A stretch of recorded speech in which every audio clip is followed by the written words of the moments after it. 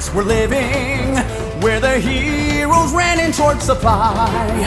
To a land so harsh and unforgiving rode a hero, the blazing samurai.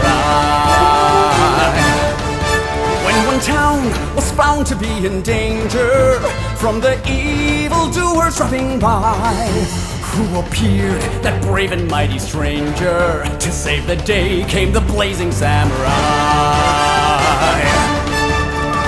Sent by the shogun with arrows and blowgun, his nunchucks could poke out an eye.